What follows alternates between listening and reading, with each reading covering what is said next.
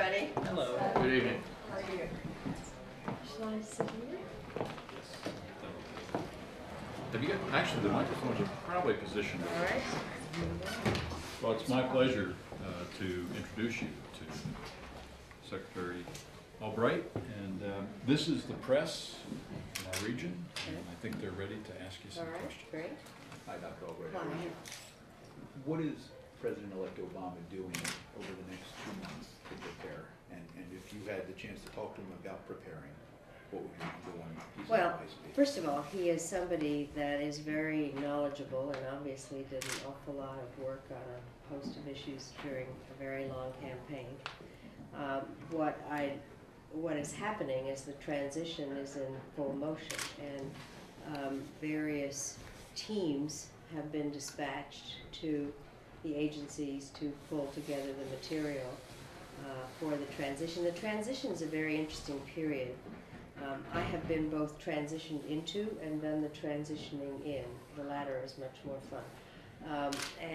But what happens is it's a period that in many ways is too short because it's hard to take over a whole government, and in many ways too long because people are expectant both here and abroad. I mean, there was a big election. So what happens is that people pull all the material in the departments together to be handed over to the team.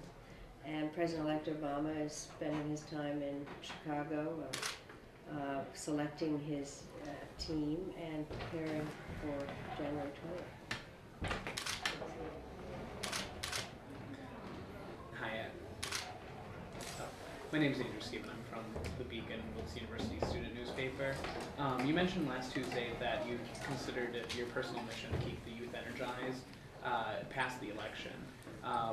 What do you see yourself doing to accomplish that goal, and will it be in any official capacity with the administration? No, I mean, I don't expect to have an official capacity, but I'm a professor at Georgetown, and I do spend a lot of time with young people in generally in places. I think that what was so exciting about this campaign was the whole way that the youth were involved in very active ways, and also using all kinds of information technology, and I think that will continue.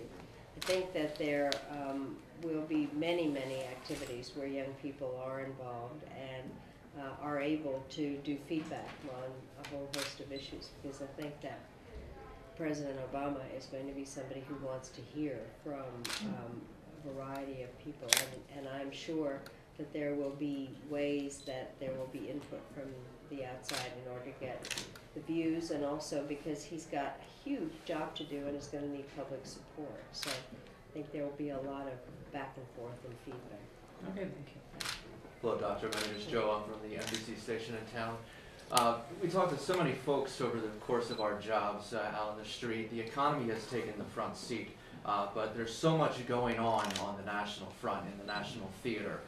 What should folks who are trying to make their own ends meet still be looking at on the national front, as far as two wars that continue to drag on and a number of potential conflicts in all corners of our world?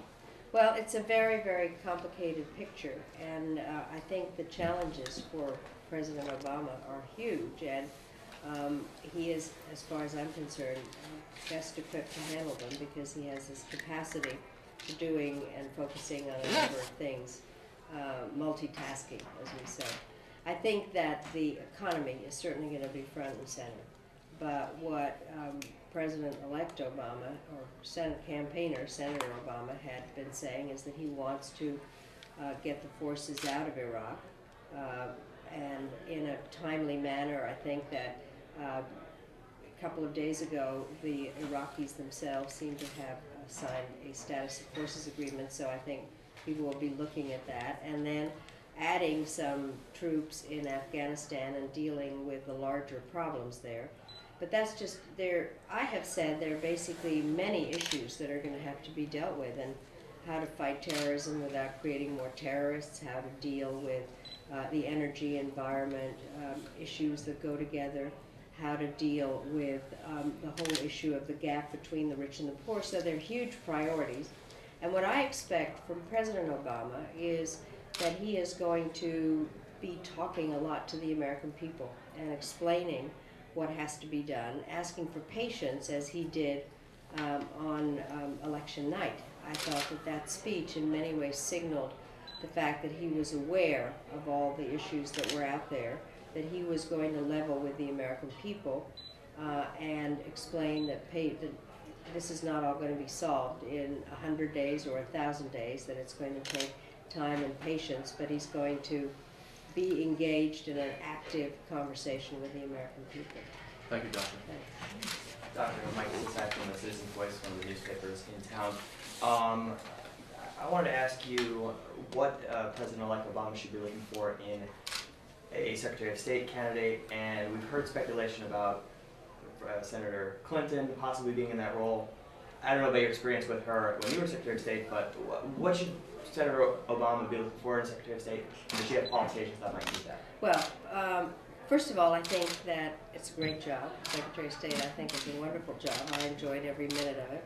I think that what you need in a Secretary of State is somebody who has a capacity to work very hard, to be knowledgeable about the various subjects. You can't know about everything at every instant, but to be able to be a quick study, to really absorb all the information that the State Department and the embassies provide, and to be a good team player. I think that's one of the aspects. What I liked about Senator Obama during the campaign, and I think is very much evidence of how he's going to be president, is he likes to hear diverse views. And so I think that a Secretary of State or anybody that's in the cabinet needs to be prepared to present views and explain why he or she believes in them. So also, I mean, it's got to be somebody who's willing to travel a lot, I think, and also to have a broad range of interests, but also to be capable of focusing in on what the national interests of the U.S. are. And so I think it's a very big and important job, and I personally believe that Hillary Clinton would be a terrific Secretary of State, but obviously President-elect Obama is the one that has to make all the decisions and to see how the team fits together, because the team part, I think, is important. Diverse views, but teamwork. Madam Secretary, Nancy Kamen with WILK News Radio. When you were the first female Secretary of State, I'm sure you had reaction from other world leaders, other countries, to the fact that here we have the first woman. Now we have the first black president. How will that affect our relations with, will it be a help, a hindrance, no difference with Well, in some ways, you know, it's interesting because the issues were a little bit different. People wondered whether the Arab leaders, for instance, could deal with a woman Secretary of State, and we had no problems. I think that they knew, or anybody knew, that if they wanted to have a dialogue with this country, that they went through the Secretary of State, so that never was an issue. I think with President-elect Obama, it is something much larger than that. I have followed very closely the foreign reaction to his election. It is absolutely stunning. People are excited about it and all over the world, thinking that America has, in fact, presented a whole new historic figure. I think it speaks very well for the American people. I think people are applauding America for having elected the first black American president. And so I think it's huge. And I think actually it will help this country a lot.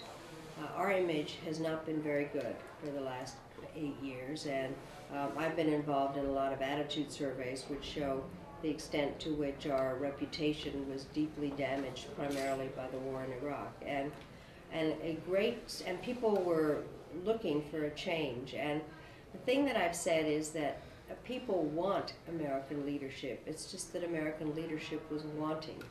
And now they see somebody who is eager to cooperate with other countries in solving problems.